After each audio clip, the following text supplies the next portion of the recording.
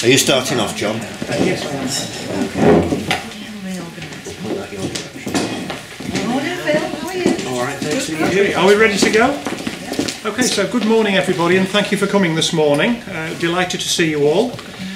Before beginning with obviously what we're here for today, I would just like to pass on the club's thanks and my personal thanks to Paul Hurst and the team for returning us to the EFL. Obviously, because the team has been successful, and in turn that has made Paul Hurst successful, and he's gone on to what he thinks is better things. Now that's a debate we could all have till the cows come home, but at the end of the day we wish him well and thank him for the services rendered. To have a manager in post for 4.5 years, which meant that he was the 4th longest serving league manager, I think is a credit to this football club and a credit to him. So it's that sort of continuity that we're looking for. Now, since the departure of Paul, obviously we've asked the ever dependable Dave Moore to step up to the hockey, and he's done that superbly.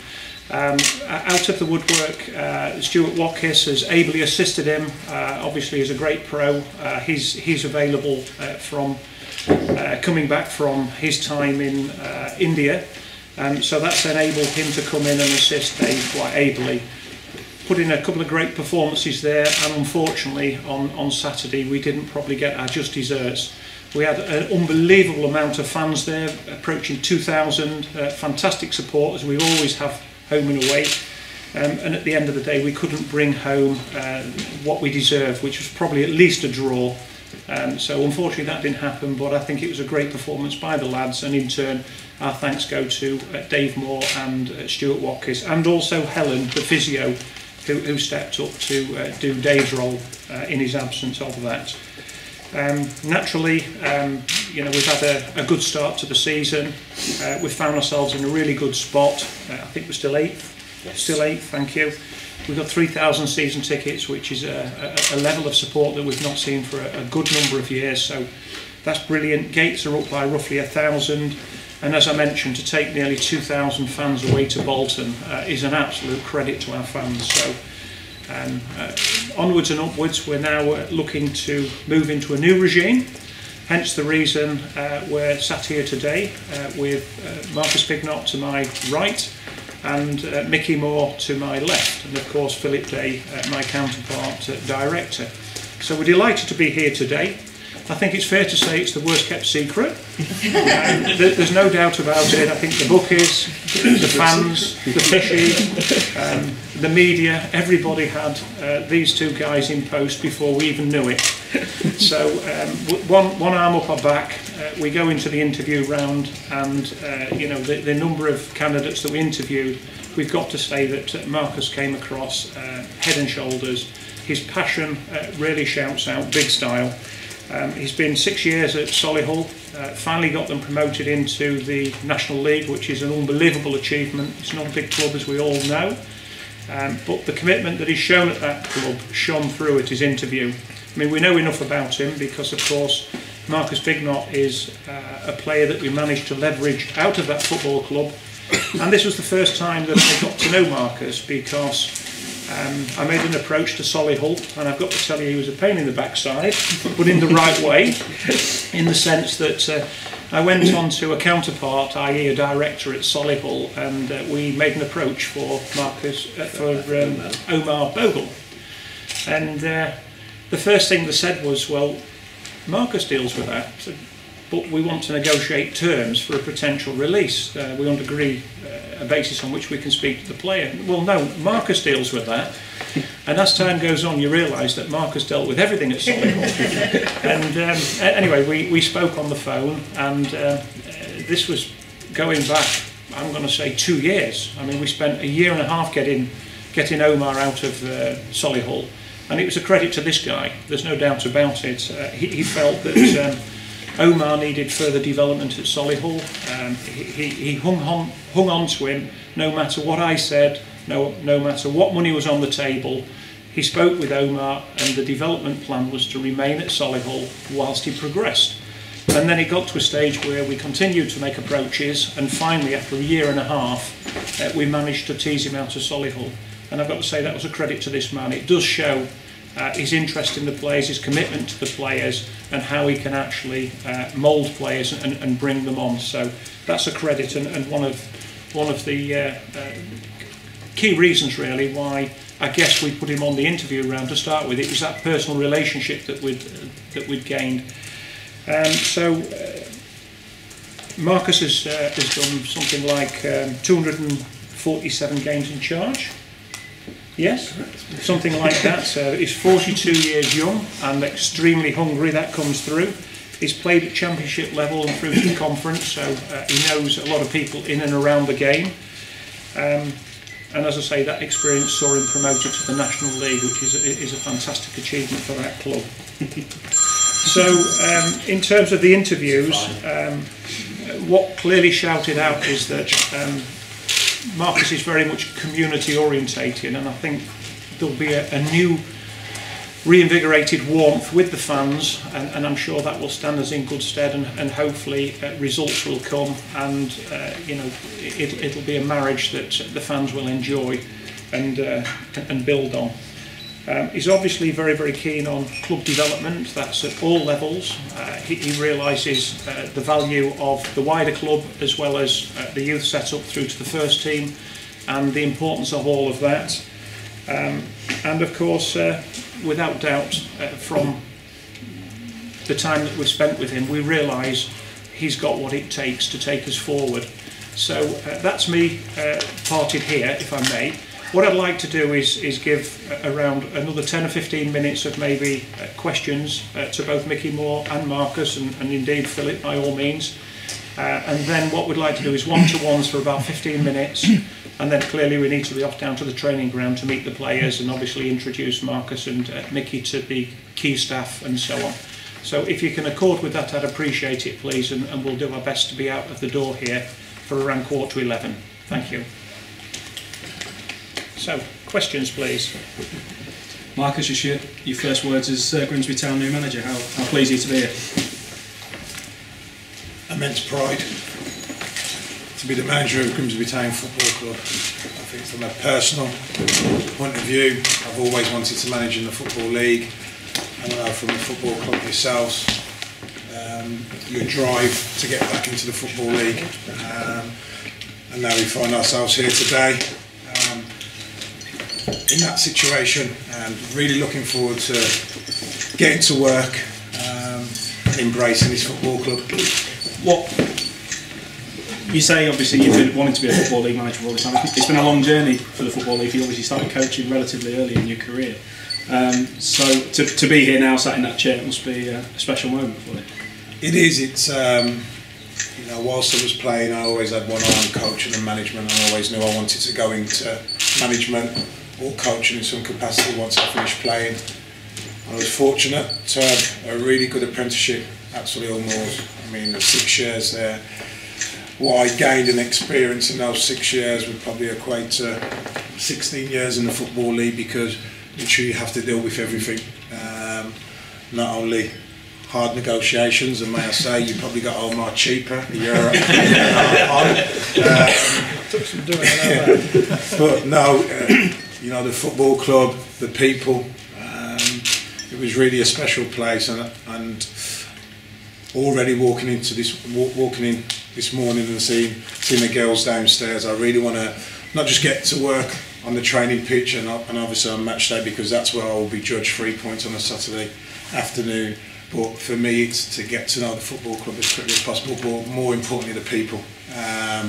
We've met the groundsman today, and he's going to be my best mate, because it's important to have that relationship with your groundsman, because I'm going to be needing the main pitch from time to time, and you know what groundsmen are like, you know, it's precious for them, but I'm sure we're going to have a real good working relationship, and the girls downstairs in the office, and obviously the board.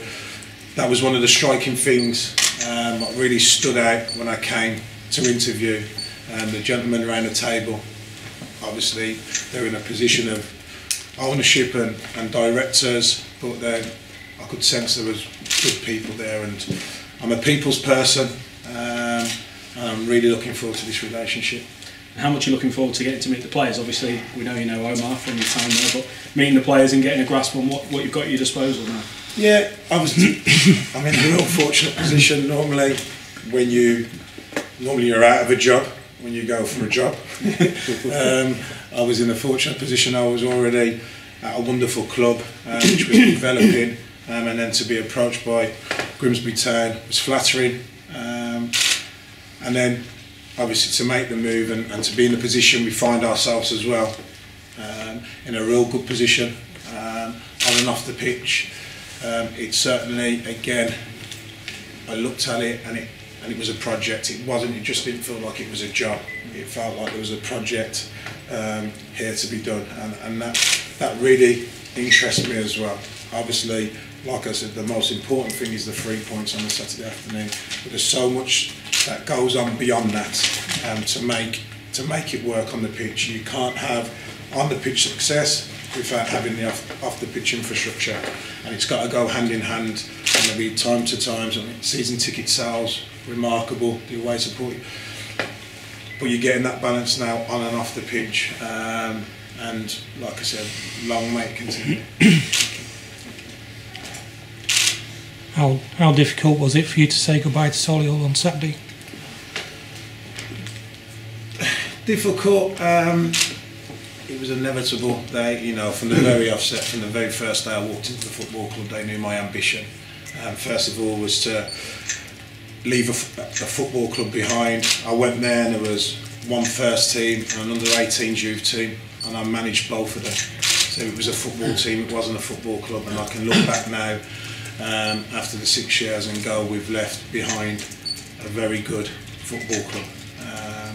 So hard in one way, but in another way, great. It would have been more disappointing if I had regrets, and I can leave with my head held high. I know whoever goes in to that job will certainly have a good football club, good people to work with, and a good group of players. And going to the players here at Grimsby, we've certainly got a good squad of players, and for me the question was asked, are you looking forward to meeting them? I'm looking forward to getting to know their personalities and their character. Their ability is not questioned, it's there for all you to see, but for me it's the characters, the personality and the mentality of the group. I'm really looking forward to getting to know and getting to understand. Are you looking forward to working with Omar again? Do you think you can No, take him on to one the of my next things level? was for 3 years and now I've got him again. I just can't get rid of him. But no, of course, listen, Omar is a special talent, but again for me, he's a special person. All through the time at Solihull Moors, he was destined to go on to bigger and better things. But he had a grounding, he had an understanding. His relationship with his dad was special in terms of when Grimsby came knocking. Normally that's a very difficult situation, but because he was so grounded, it wasn't difficult. He understood the process in terms of what it takes to go back in, and I was in that position as well. I went from being an apprentice at Birmingham City to going into the league and having that part-time mentality, and kind of understood what it took to get back into the Football League as a player, and I saw it in his eyes, and I saw it every other day when we were in training, that Omar was it was just a matter of when, and he trusted in us, and I was delighted he did, because I was delighted he made the move to Grimsby. Yes, we would have loved to have got him into the Football League, but at the time I told him, well, you will get into the Football League with Grimsby, and I was right again. So I'm not doing bad. What are your plans for this week? Obviously there's a game on Wednesday night, which has come around fairly quickly. Today's going to be an important day in terms of sitting down, meeting the staff and putting in place the week. I think out of respect, and this weekend I've had to concentrate on my previous job. They had a big FA Cup game on Saturday, the biggest game in the club's history, and my focus was on that. It was kind of ironic. We played Yeovil, so I'm looking at the game previous and doing my homework, and it's against Grimsby, so I had one eye on Yeovil, the other eye on Grimsby. So that was probably the most difficult in terms of watching the game, the analysis from it. and actually you're identifying a team you're going to play on Saturday, trying to work out their strengths and weaknesses, planning for that.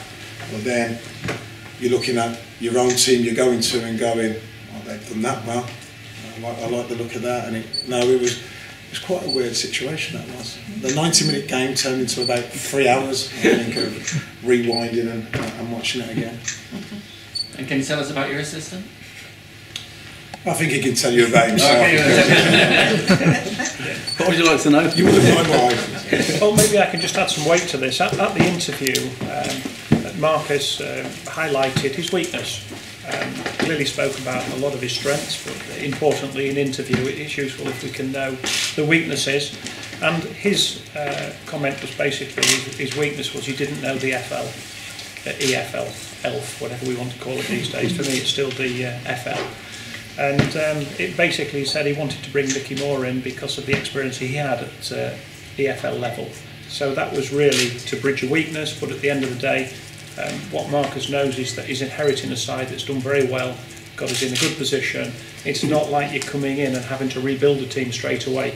So getting the knowledge that Micky's got was an important link, if you like, in the weakness, if we want to describe it as so. Secondly, might I just add that Marcus will be living local. We're really pleased about that. That was one of his early comments, his wishes. So that is something that we're really pleased about and looking forward to that taking place, because it clearly brings the fans, the club and the manager much closer together. So Micky, over to you.